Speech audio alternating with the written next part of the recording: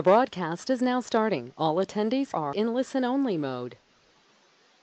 Good morning and good afternoon, everyone, and thanks for joining us today for our special one-hour webinar, Moving to the Modern Workplace, an End-to-End Office 365 Migration Story.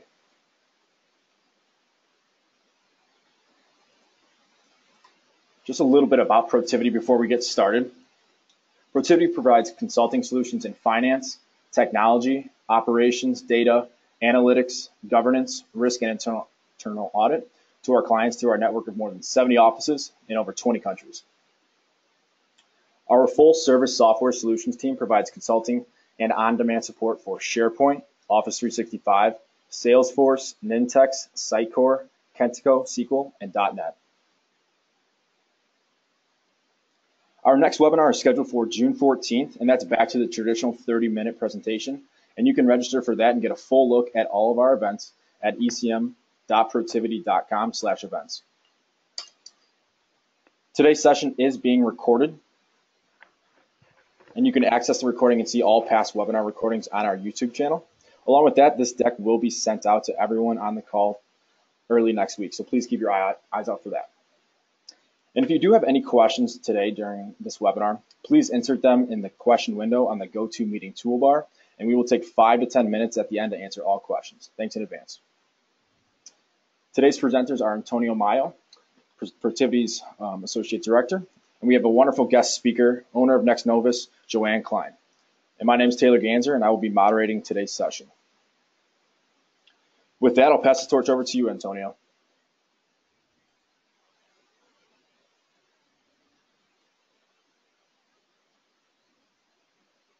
Thanks, Taylor. Can you just confirm for me that you're able to see my screen? Yes, all good. I'm good, Antonio. Great. All right, well, thanks very much. Thanks, everyone, for joining us. My name is Antonio Maio, and welcome to our webinar on an end-to-end migration story. I have with me a very good friend, Joanne Klein. Hey, Joanne. Hi, everyone. Hi, everyone. Nice to be here today. Now, Joanne and I have seen the workplace undergo some major shifts in the last few years, with widespread adoption of cloud services, mobile computing, and a lot more people working remotely. Often this shift involves migrating your existing services or applications or large repositories of content to cloud platforms like Office 365. And we find that a migration to Office 365 brings with it a lot of benefits to both end users and to the organization. But to successfully migrate to the cloud really needs some careful planning, a lot of preparation, considerations for things like security, compliance, and training, and some expertise with the platform itself. So Joanne and I decided to get together and share some of our experiences with you. Yeah, Antonio and I both come from different customer backgrounds, but we both have discovered the same issues we're seeing over and over again. So hopefully people will have some key takeaways from today. Absolutely. So we're going to start off by introducing our migration scenario. We're going to talk about some of the considerations that you should think about before you migrate. We're going to talk about what developing a site structure and information architecture before you migrate looks like. Then we're going to talk about the actual steps you take to migrate your data to Office 365 and specifically to SharePoint Online. We're going to talk about applying security controls. And then finally, some post-migration steps that are important to really make your migration successful. All right. For those of you that know me, I like the Twitters. And so I put out a poll about 5 months ago now, I'd say, on what people thought the biggest roadblock for their organizations was in moving their shared network drives into SharePoint. And as you can see by this result, an overwhelming majority just feel this was a really messy, time-consuming job.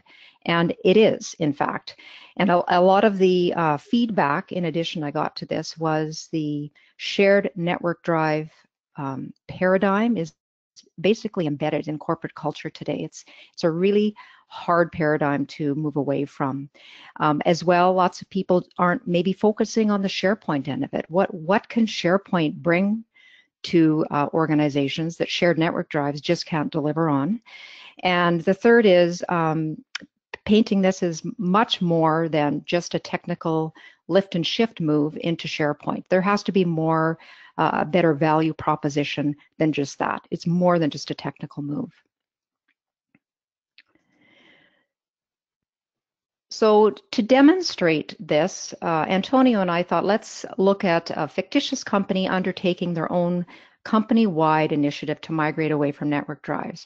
So first, you will need to define your objectives for the project. You want to move away from that into a better, more collaborative space. You likely want to enable mobile access. You want to try to prevent document duplication, which is a big problem in the shared network drive world today. We want to, form new habits, quit attaching documents to emails, for instance. Maybe we want to increase the findability of the content and create a better space for people to be able to share and work with their content, avoiding that shadow IT. Your staff are likely already using some of those solutions. And what is your scope and approach? What I commonly see is approaching this from a organizational unit perspective, i.e. division by division within their departments and teams even from that. And migrating, if you're tackling the user file shares, getting them into OneDrive for Business, those team file shares, moving them into SharePoint Online. So this is a very common scope and approach you'd see in an organization.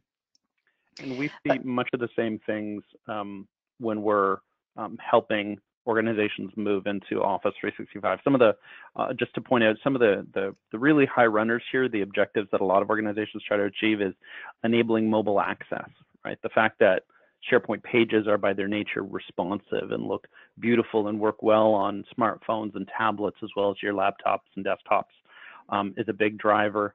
Avoiding document duplication, as you mentioned, and making content more findable. Yeah.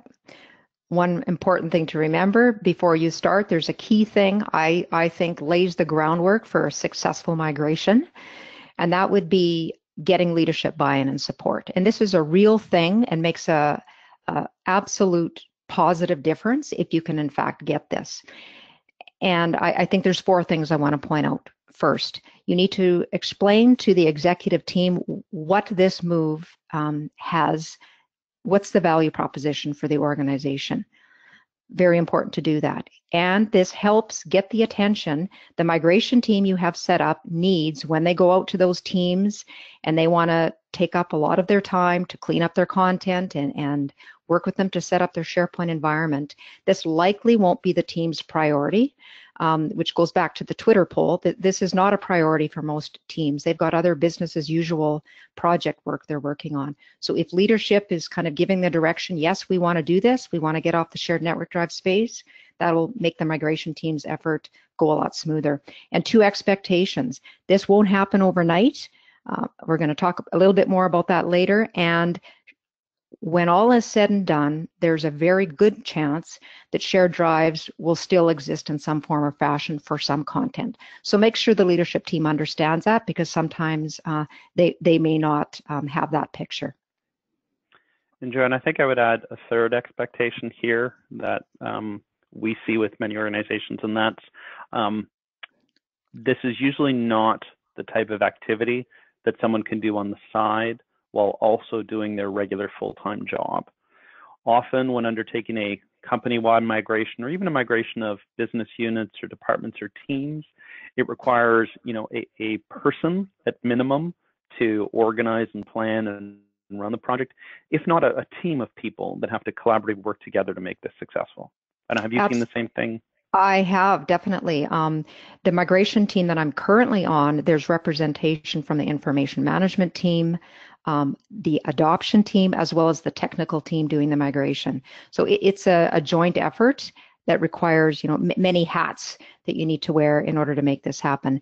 In addition to the teams, they need to, put forth some people to work on it from their side and dedicate to this effort. So it's a number of people that need to work together. Absolutely. Yeah, and there's one thing I love there that you mentioned, that they have an adoption team.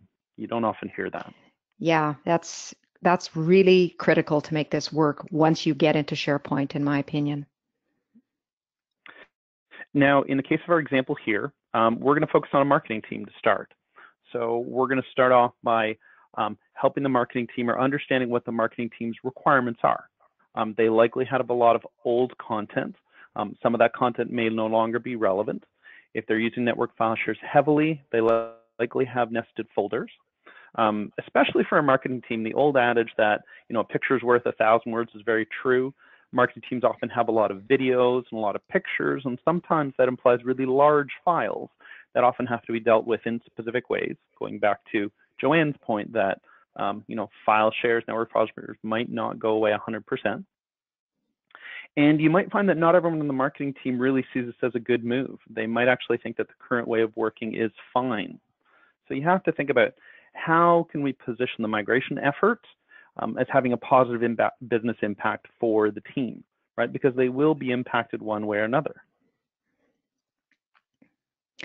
What I find myself explaining numerous times is answering the current way is working just fine argument. And my best defense on that is point out the benefits and the drawbacks. So we're going to go through a few of them here. Of course, mobility, anytime, anywhere, any device is a huge benefit of being in SharePoint. The drawback on the shared network drives, you have to be connected to the corporate network. Co-authoring, once end users understand what that means and how multiple people can be in the same document, that is a real eye-opener for them.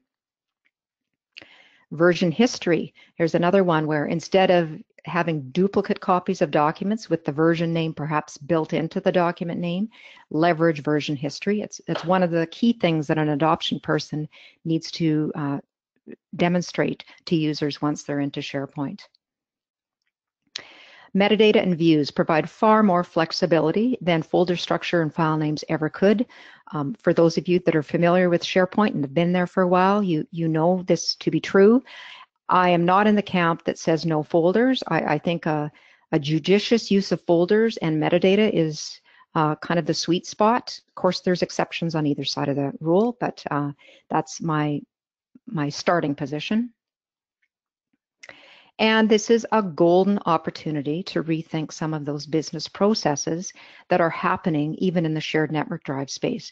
This is what you need to, when you have a business analyst reaching out to the team you're about to migrate, ask some questions about, it's not just the documents, it's what does the business do with these documents, and identify some of those processes that maybe you can streamline once you're into SharePoint.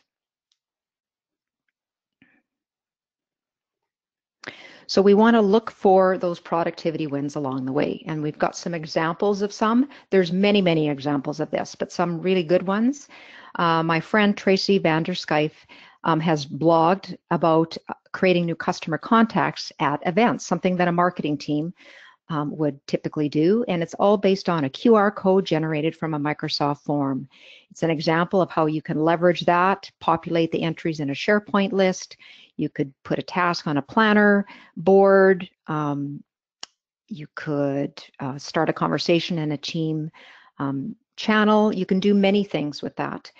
As well, you could update pictures automatically from an event that the marketing team was on to their SharePoint team site or their OneDrive site. Much better than putting them on a shared network drive space somewhere. Third example is you can create workflows that'll automatically describe photos or products, actually automatically create a descriptive sentence of the contents of your photo, automatically create tags that describe the photos, making them more easily searchable if you think about a marketing team collecting photos over a number of years. You can have them automatically create thumbnail renditions of those photos as well. So those are all use cases that are fairly resonant with a marketing team that would help them be more productive. You can also have contacts, customer contacts, perhaps captured from the first example that Joanne mentioned, automatically added as leads from an event to Dynamics 365, to Dynamics CRM. And then from that, you can automatically follow up with an email to keep that lead warm. So there's a number of opportunities like this to help take advantage of this golden opportunity to rethink business processes and use these ways that the team can become more productive through business process automation as real drivers for them moving to Office 365. This is the big value add of moving to SharePoint. This is the value proposition that your leadership team is interested in, more than just a different place to store your files. So this is really important that we don't forget about this part. And oftentimes why this process ends up taking a little bit longer than initially thought. One of the reasons. And, you know, an important point, and I think we're stealing this point from Mark Anderson, who's a friend of both of ours, and we both respect heavily. You can't sell the migration project as only a technical win. Often a migration project will start with an IT team or with a migration team who's very technically focused. But really, this has to be a win for the business. Now, that said, there are advantages for the technical team as well. So it's important not to ignore those, right? If you think about things like, if you've been through multiple SharePoint migrations before, once you migrate to SharePoint Online, theoretically, you are never doing another SharePoint migration again, right? That alone can be big value for the technical team. The fact that you're no longer applying SharePoint server updates or security updates or cumulative updates to your SharePoint server farm, right? That's all handled for you in Office 365. So there are some real technical benefits for the technical team, but to reiterate the point here, you can't sell the migration project as only a technical win. You do have to highlight the business wins and the business and productivity gains that you're going to get from it as well.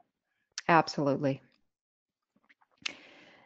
Now, I say this a lot, and I firmly believe to this day, you cannot approach a migration project as a pure lift and shift. And there's two main myths that go along with this. The first one is the mistaken idea that you'll clean the content up after you migrate. It will be no easier, and in some cases maybe more difficult to do it after the fact. So I would say clean it up before you bring it across. And the second myth is SharePoint search is good. It'll find what we need in this mess if in fact you don't clean it up before you bring it over. And although SharePoint search is good, you don't want to bring in duplicate copies, trivial content. The end user experience will not be good. How to do that? Clean up what we call the rot. First off, redundant data. By this I mean duplicate content that's out there, and I see it time and time again.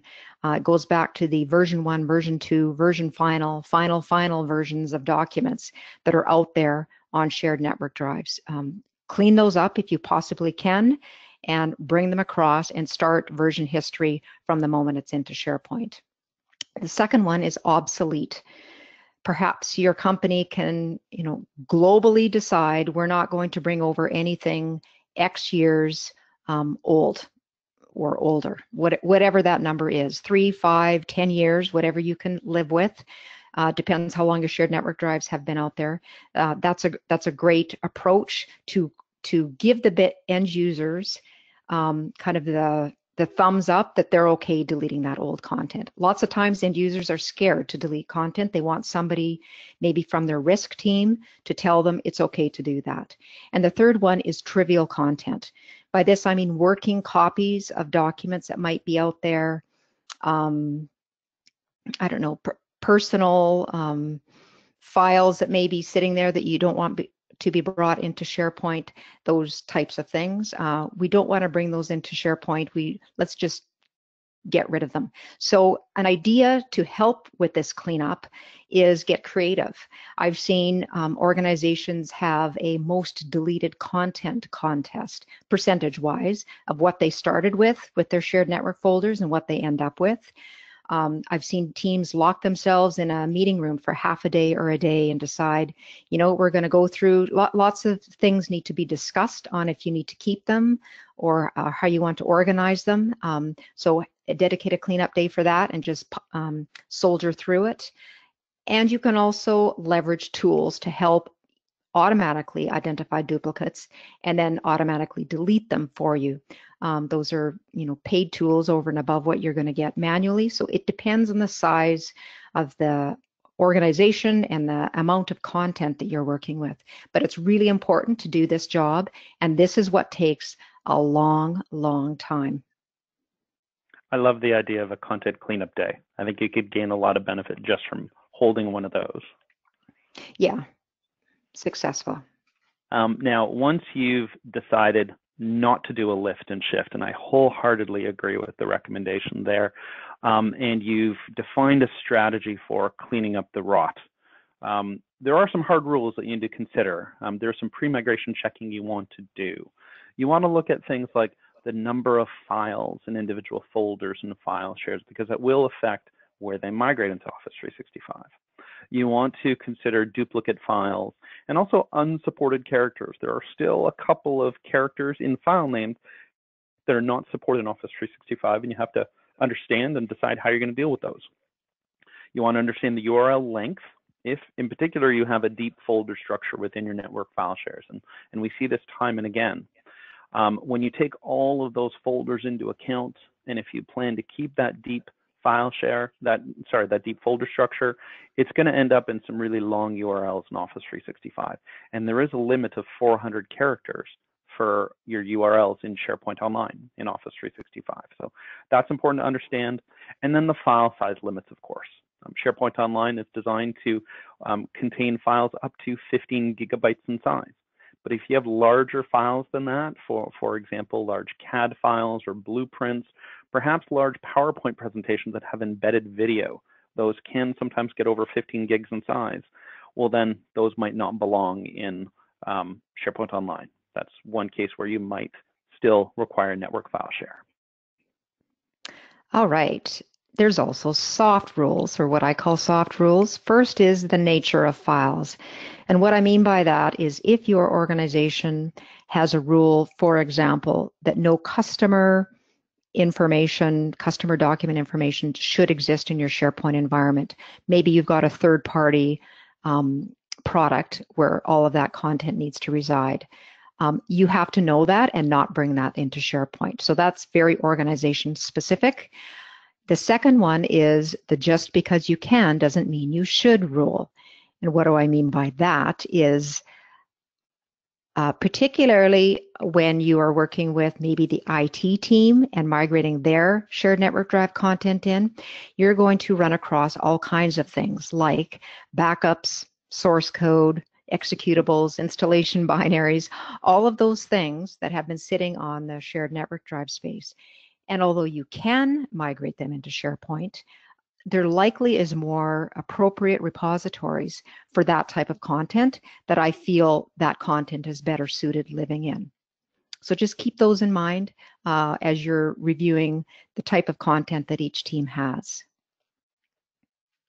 Now we've got two more important considerations for before you migrate. One is to understand the performance of your migration and the throttling that you could experience. So data migrations into Office 365 can be throttled by Microsoft, and that's even when you're using the migration API that a number of the third-party tools out there support or that you can invoke yourself. The throttling is there to protect the Office 365 service and to ensure that just because you or other organizations are migrating lots of data into it, that the user experience for others is not adversely affected, or vice versa, so that your user experience is not adversely affected if someone else is migrating lots of data in. So there are factors and considerations to take into account, both in terms of the type of content and how it might be throttled, how that content, depending on its complexity or the amount of metadata that is applied, how it could be throttled.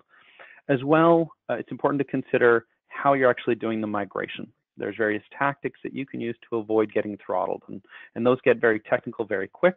One important factor there is if you're going to use PowerShell to do your migration, how you decorate your HTTP traffic, and this is not just related to PowerShell, but how you decorate your HTTP traffic will affect whether it's throttled or not, or stopped altogether.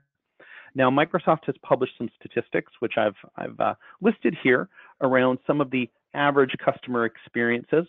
They show here that you can get somewhere between 2 terabytes a day migrating to SharePoint Online down to 250 gigabytes a day. I'll be honest, we usually don't see these kinds of numbers. The speed that we see on average migrating content into SharePoint Online is much lower than this. We, at a maximum, tend to see somewhere between 300 to 400 gigabytes a week migrate into SharePoint Online. And it can be throttled right down depending on what's happening in the data center you're migrating in. We've seen speeds as low as 15 gigabytes a day. So these are important factors to take into account. And they are affected by a few other things, like the number of concurrent migrations you're running, obviously your internet bandwidth into Azure, and the configuration of your migration computer, or what's sometimes called your migration rig. And then finally, another consideration before you're migrating is the storage limits in Office 365. Now, storage across SharePoint Online sites is pooled. So when you create an Office 365 tenant, you get a pool of storage, which is shared across all your site collections. OneDrive for Business has specific storage limits for each OneDrive for Business site collection, because those are personal site collections. Now with SharePoint Online, traditionally, the storage limits have been, a tenant is allocated 1 terabyte of space plus half a gigabyte per user license that you've purchased. And again, that space is shared across all your SharePoint site collections. So a 500-person organization can expect to have 1.25 terabytes of storage space. And of course, they have the option to purchase more. But then, only a mere 20 days ago, Microsoft announced that they're increasing that per user storage limit. So now with an Office 365 tenant, you'll get 1 terabyte of space plus 10 gigabytes per user license that you purchased. And again, that's shared across all your SharePoint Online site collections. So now instead of 1.25 terabytes of space, a 500-person organization can expect to have 6 terabytes of storage space. And of course, with the option to purchase more. And that's a 20 times increase in the per user portion of storage for your site collections, right? And that was just added to the service 20 days ago without increasing prices, without customers having to do anything more. So that was a great new advantage that was added to SharePoint Online specifically. Before you migrate into SharePoint, you need to have a structure to migrate it into. So let's talk SharePoint site architecture. Lots of planning goes into this. Your first decision is what asset are you going to create, a site collection or a subsite? So a site collection, just so we're all on the same playing field, is a top-level site container, contains one root site, can contain many subsites. And an important distinction about a site collection is many things are scoped at this level. In fact, all of these things you see on the bottom are scoped at a site collection level, which makes a site collection a very flexible option. Subsites, on the other hand, many of them can exist within one site collection, and a subsite can itself be a subsite. Few things are scoped at this level. So my recommendation is to provision a site collection when and wherever possible. What site collections are is a flat site architecture, and some would say that is in vogue right now. And what that does is buys long-term flexibility. Each site collection can be treated as a discrete unit of work with its own permissions, its own features, its own branding, its own navigation, and really allow you to do that plug and play with each site collection. SharePoint Hubs is in place to organize your site collections into a virtual hierarchy for you. There, of course, is a limit. It's a high limit, but in some large organizations, you definitely need to be aware of this, of 500,000. Subsites are what I call a deep site architecture. Here's an example of 3 site collections. So you have far fewer site collections, many subsites within. An important thing to know about this is it's generally less flexible. Really relies on that inheritance model. So if you change one subsite, everything underneath of it will by default inherit from that subsite. And you might say that's a good thing, and sometimes it is, but sometimes you don't want to inherit from the parent above you, which is why a flat site architecture buys you a little bit more flexibility than the deep site architecture does.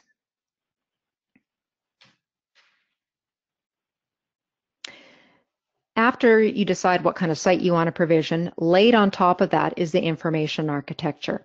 And this diagram shows the different types of sites that you can provision in SharePoint. The further you go up this triangle, up to number 1, generally speaking, the more structure and governance you want defined. So everything above that top red line, you would typically have quite a bit of structure, quite a bit of information architecture. Typically fewer content authors and contributors, and a wide viewing audience. In zones 3 and 4, this is where Office 365 group sites are provisioned. That could be a Microsoft Teams, a modern team site, a groupified Yammer group. In there, it requires a deft touch to know what is the right amount of information architecture that is appropriate for the teams that you are creating in there. It really requires, in my opinion, an experienced eye to not put too much, but to put just enough that it works effectively for the team. And down at the bottom would be your personal OneDrive for Business sites, where typically the only type of information architecture that's used are your foldering system in your library. And it really only needs to make sense to the individual that has and owns the OneDrive for Business site.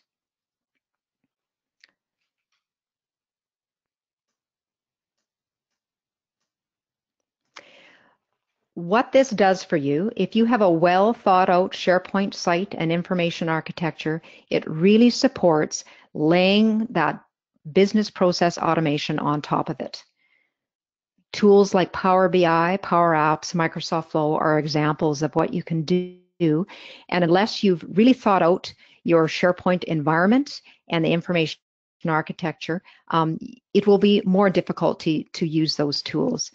So that's the value proposition of having a well thought out architecture in your sites.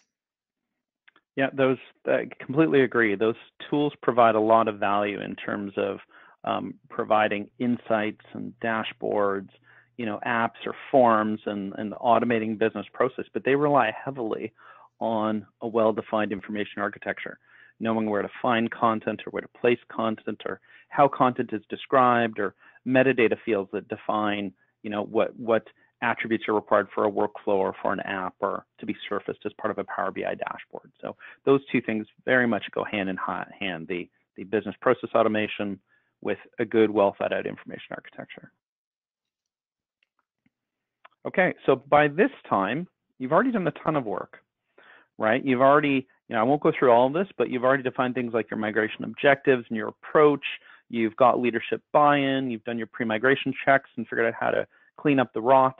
You've defined that well thought out site architecture and information architecture. You defined those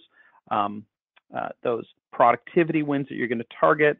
You understand some of the technical aspects like migration throttling and storage limits, and you defined a well thought out migration project plan, which actually defines when each business unit or department or team or which parts of content will be moving when. So at this point, it's time to select a migration tool or to select an approach for how you're going to do that migration. Because in some cases, if it's very small, you could actually do a manual migration and migrate that content in.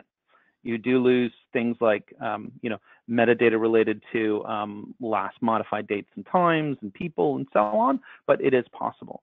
You could choose to use PowerShell to actually do the migration. That can work very well, again, depending on your structure and the amount of content that you have and how customized you have to make it. There are some great third-party tools out there that many of us have experience with that give you a lot of advantage, as Joanne mentioned, to cleaning up the rot early on, transferring metadata in and moving your content in efficiently. And then finally, there's the relatively new SharePoint migration tool that we want to talk a little bit about. Now, the SharePoint migration tool, it's a great, simple, easy to use and free tool that's available from Microsoft. It was really just released, I think, in January of this year, and now version 2 just came out in April. It can migrate content from either on-prem SharePoint 2013 lists and libraries or your on-premise file shares. Now, the lists feature, that was actually just introduced with version 2, so it's a great new addition. And in terms of destination, it can migrate your content into SharePoint Online or OneDrive for Business within Office 365. And some of the companion tools that Microsoft has released in the past as well that you would use along with it are things like the Migration Assessment tool, which is a command line tool, again, really easy to use, but helps you identify what the impact of migrating to SharePoint Online is going to be. And then there's a SharePoint Migration Identity Management tool that helps you map identities between your on-premise SharePoint and AD into Azure AD Online. Now you're ready to migrate, right? You've provision that site structure and libraries and information architecture that you've defined.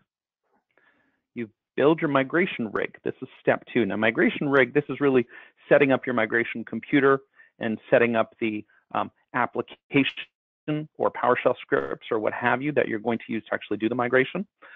You want to perform some test migrations, in part to validate your migration rig to make sure the application is working correctly, it has all the right permissions, but then also to test the speed, to understand if there are some, perhaps related to your location or your network bandwidth for your organization, if you do have some limitations there. You're then going to start migrating your data to your production environment. Now you're going to monitor the performance of this, right? And you want to work towards that well-defined schedule. Things like problem sites or complex sites and content. So if you run across a site that for whatever reason is not migrating incorrectly, you tend to want to deal with those separately, right? You want to make sure you stay on plan, that you stay on schedule.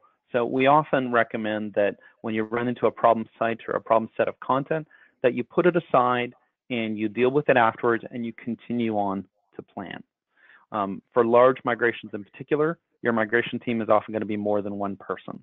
Right? Perhaps you have one person that is running the migration according to plan, and you have a second person that's dealing with those problem sites or content, and perhaps you have others that are testing and making adjustments based on feedback from your business users.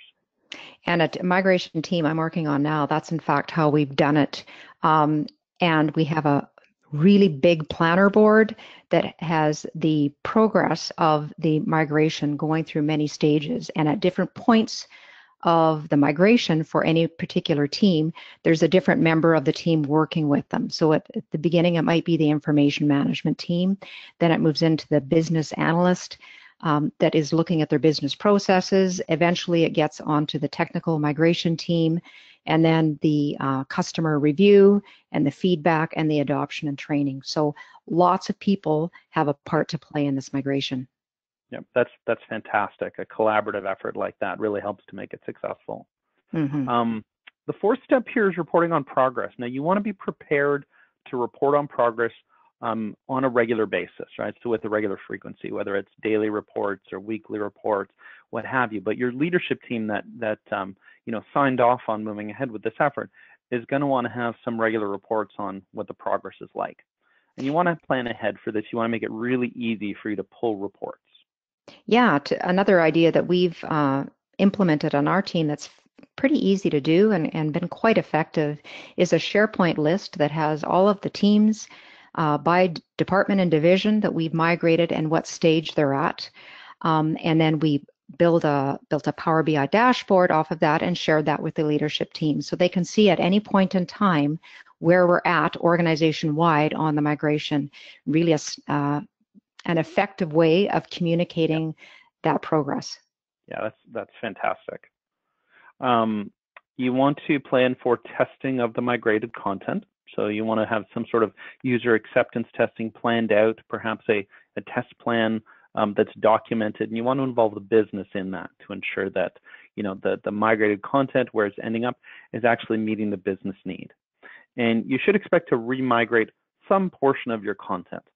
Often you find with business units or teams, when they actually get in and look at the content that you've migrated right within SharePoint Online and they start playing with it, they might come back with feedback saying, well, we think we'd like to split this library up into multiple libraries or folders, or split this site or combine these libraries because it would just work better for this particular process. So you can expect some small percentage of that. Yeah, I think that's a great thing to do. It's where sometimes people don't know what it's going to be like, particularly if they're new to SharePoint. Once they get in there and use it, then sometimes a light bulb goes on and they want to adjust it a little bit. So you have to build that into your timetable. Yeah. And then finally, you should plan to place your source environment in a read-only state. Now, you very much want to encourage people to use the new environment that you've migrated content to. You often want to keep the source environment there so that people can go back and just validate that all their content got moved correctly, or if they can't find something that's really business critical, maybe they'll fall back to the network file share to find it in that instance. You don't want to encourage that necessarily, but people do sometimes end up in business critical situations where they need to find a particular document. So there's that, but you do want to plan for putting it in a read-only state for a period of time, and then eventually decommissioning that legacy system, the source environment. Decommissioning might be 6 months down the road, a year down the road, or 2 years down the road, but you do want to plan out what that time frame is and give your users plenty of warning. Definitely. That's the important part. We eventually want to get rid of that content on the shared network drive. So that's right. Someone has to be tasked with that job. Yep. And what we haven't mentioned through this really is the communication plan. So, along with this, usually you have a communication plan, which is informing users when they're about to migrate in advance. You might send an email 2 weeks before the migration saying, hey, quick reminder, you're going to be migrating on this date, maybe a week before, 2 days before, a day before, the day of, just so that people are in the know around when their content is moving and can plan around that. And as part of your planning, you often take into account also busy times of the year, right? For example, you usually don't migrate an accounting team or a finance team around tax season. So sometimes there are these business critical events that you have to work around and take into account. All right, now that we're in SharePoint, one of the big benefits is the ability to apply lots of controls on the content. Now, what we're about to cover is not an exhaustive list of all of the controls that are available, to be clear, but we'll cover 4 of them that are pretty important as it relates to SharePoint content. The first being Azure Information Protection, which is a way of classifying your documents and stores a sensitivity property at the document level, and it lives with that document from the time it is created until the time it is disposed of. And with that label, you can enforce protection and usage rights. So maybe you don't want to have a document edited or copied or forwarded to anybody. You can do that with an Azure Information Protection label. Lots of planning needs to go into what your organization's classification scheme is, because every end user is going to see these labels in all of their Office client products, as well as in File Explorer when they, if they have a document on their on-premises, on their hard drive, or even on SharePoint on-premises environments. You can also deploy your AIP labels. So lots of planning needs to go into that, defining what those are for your organization, so end users understand when is the right time to apply a particular label to a particular type of document based on its sensitivity. Another important control that we often see clients interested in or put in place is data loss prevention, or DLP. We usually recommend that you put this in place post-migration, so not during the migration, because data loss prevention is going to look at your content to identify sensitive information, right? And here by sensitive information, we mean things like regular expressions. So patterns and numbers that identify things like a social security number or a driver's license number, a credit card number, passport number, etc. Keywords fall into that category as well. The Office 365 DLP system has 82 built-in sensitive data types, which you can take advantage of, or you can create your own custom sensitive data types as well. And we usually recommend you put in place data loss prevention policies after a migration, because as your content is moving in, as those identifiers are found, policies will often raise alerts. And as the content is moving in, you may not want those alerts creating noise while you're trying to deal with the migration actually coming in. But once your migration is done, this is a great tool to apply to identify sensitive content, to raise alerts and notifications to your information security team, but also to enforce policies on those documents, right? If regular end users are not permitted to access content that contains credit card numbers, you can have access to those documents automatically prevented in those cases, except for select user groups or users. A third security control, very obviously, is permissions. So here we're talking about SharePoint permissions, and these can be applied with either SharePoint or Active Directory groups, They can be applied using individual users as well.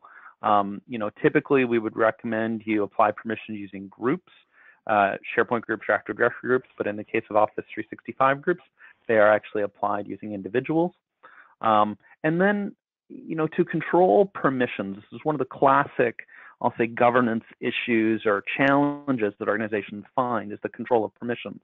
To control that really requires good, strong information governance policies. Things like defining data ownership, defining the responsibilities of data owners, creating an access request process, so when someone needs to request access to a particular piece of content, and having regular permission reviews and recertification. These are all important things that go along with managing permissions in a well-controlled way. Big benefit of being in SharePoint, of course, is applying retention controls on the content that's in there, keeping content for as long as you should and disposing of it as soon as you should. And that's done through retention labels and policies. Lots of different retention scenarios are likely identified in your organization's file plan. Your information management team will be aware of what those are. So you can have time-based retention, event-based retention, a bunch of different scenarios you're going to have to become familiar with, and how the Security and Compliance Center in Office 365 can meet those needs. Lots of planning, again, goes into this. One new feature coming, it's in private preview now. I expect it to be announced publicly fairly soon, is the notion of unified labels. That's unifying the protection aspect with the retention. So both of those controls living in one label. That's coming soon and will require lots of upfront planning work with the information management team and your IT administrators to get that configured in your environment. All right, a big thing not to be forgotten about at the end of the migration is end user adoption.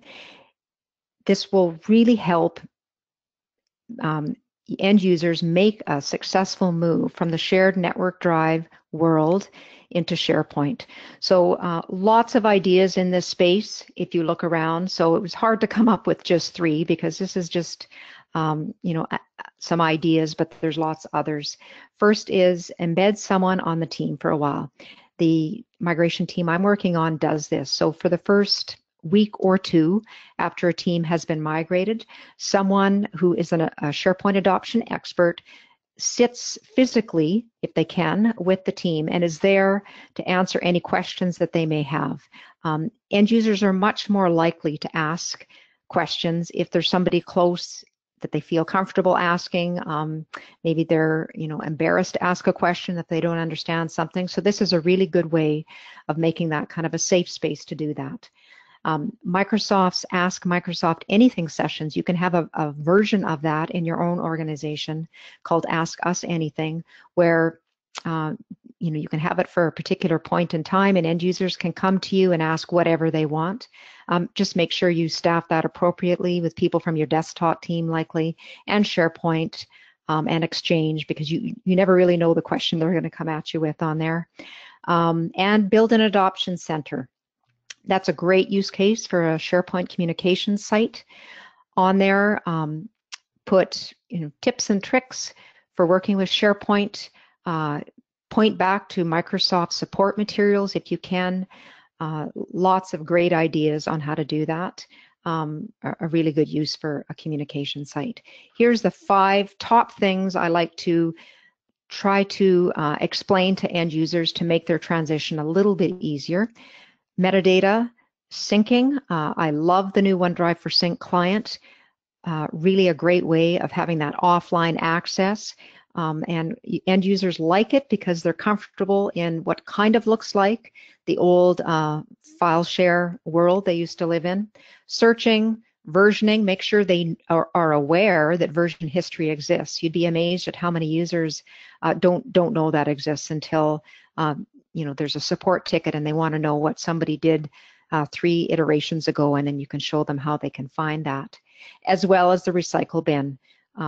It's a self-serve model, so they can restore files that they've deleted previously. So that's another great usability feature to show end users.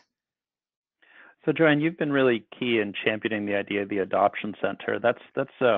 I love that idea of having an adoption center. Is that where you'd find like videos or training material around these types of topics for you? Is that where your users would go? Yeah, yes. And you may have a formal training program in your organization, or you might have even purchased a third-party product, but you want one place for end users to go to for help and adoption. And I would funnel all of those sections of SharePoint training on your adoption center. Now, I would eventually build an adoption center that's much more than SharePoint. You want to put all kinds of things in there. Planner, OneDrive, OneNote, Yammer, all of those things could be in there.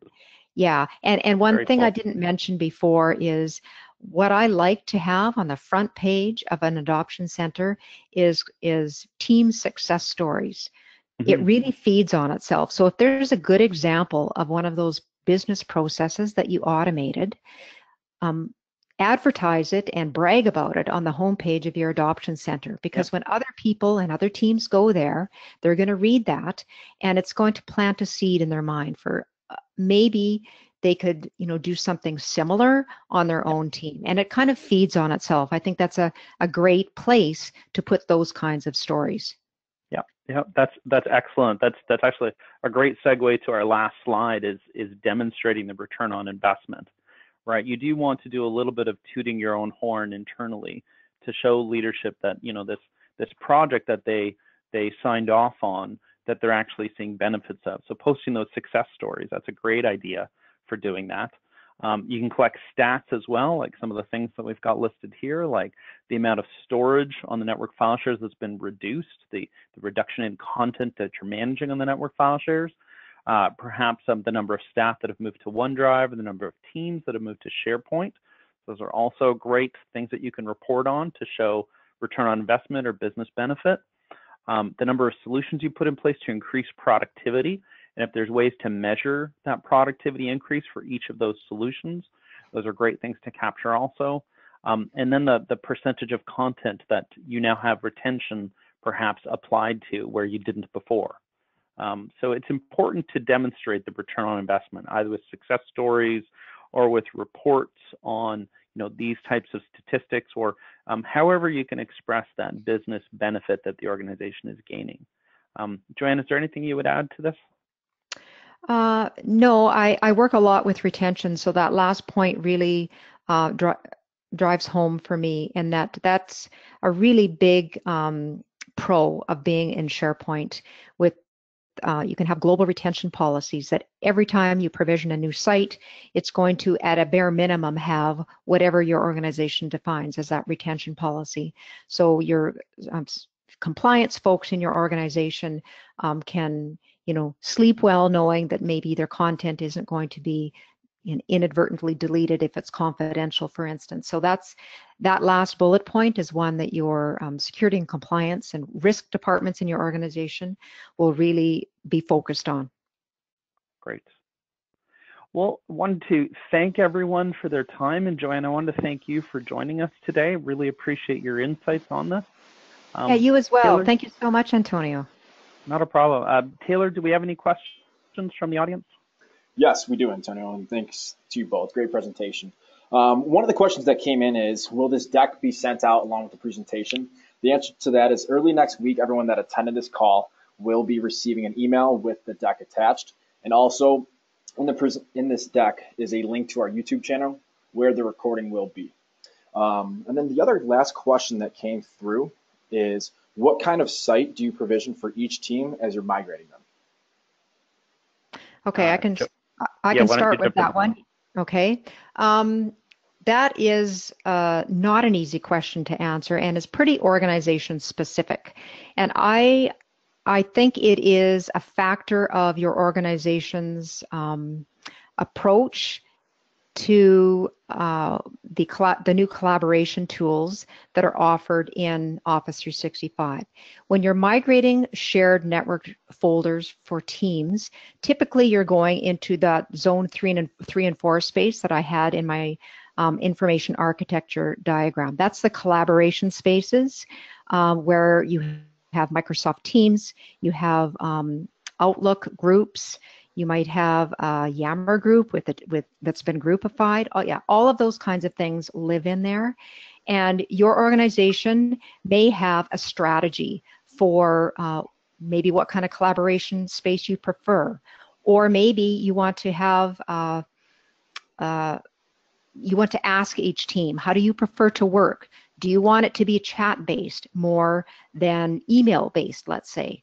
Yep. You need to ask all of those questions to know what kind of site it is provisioned. But one thing to be clear of is each and every one of those sites are in fact site collections, not subsites. So that's really where we want to be in this space, and then we can apply the retention controls in the protection controls that we talked about at the end of the presentation. And the information architecture is another thing that is scoped at a site collection level. So it really sets you up well for everything that comes after it. But as far as the type of site, it's really organization specific and nothing that can really be prescribed, I would say, from one organization to the next. Yeah, I would agree. I would say that, you know, as you move into SharePoint Online as a collaboration space, it depends very much on the features within the site that you need to use, I find. So for example, you know, if you're able to do, if you're able to make use of a flat site architecture and just have site collections, personally, I think that that's the ideal in terms of site structure, subsites versus subsites. Sorry, site collections versus subsites. There are some cases where subsites are still appealing, especially in cases where sites are getting created in an automated way. If you have a connection to some other system and you're going to end up with a lot of collaboration spaces in the thousands, that's where, you know, managing thousands of site collections can be challenging. I also think it's ideal if you can make use of some of the structures that are already there, like a groupified site or a team, a Microsoft Teams team. I think those are ideal. The modern sites as well, those are ideal as well. Sometimes there are certain features, though, that you need to make use of which aren't available in those yet, right? Things like document sets aren't available in modern team sites yet, or audience targeting as well. So, you know, if you can avoid those and use some of those built-in structures, I think that's ideal. But, you know, if you do need to use some of those features, and that might drive you to different types of sites or site structures. So as Joanne mentioned, I agree that it's very organization specific. It's not something that you can just prescribe the same for everyone. And luckily we have lots of tools to choose from. That's right. Great. One more question did come through the question window. And it is, how have you addressed embedded links within files once they have been migrated? For example, Excel to Excel or Microsoft Project as well. Have you seen this before? I can quickly speak to that. Yes, I have seen that before. And the organization I'm working with now, they have purchased a tool to fix those links after post-migration. So you run the tool before you migrate to identify the links. You migrate the content, and then once it's done, you run another iteration of the tool, and it fixes those links. So it's you know, certainly adds an extra step to the migration process. But if you have a lot of embedded links, well worth it, because that's a really bad experience for end users if you break all of their links. Yeah, I would agree. There's no built-in mechanism to deal with those en masse. You either have to look to a third-party tool to do it, or create your own tool or your own PowerShell scripts, if you will, to deal with that. But I would tend to recommend going with a third-party tool in this case, as Joanne mentioned. It's an extra step in the cleanup, essentially. Yeah. Okay, well, great. Well, that's a wrap for today. There's no more questions that came through. I just want to say thank you all for attending today's webinar. And again, thank you both, Antonio and Joanne, for a great presentation. You both did great. Hope everyone has a great rest of your Thursday, and we look forward to you joining our next webinar, June 14th, on an overview of the tools available in Office 365. Thank you. Thanks, everyone. Bye. Thanks, everyone. Thank you. Bye-bye.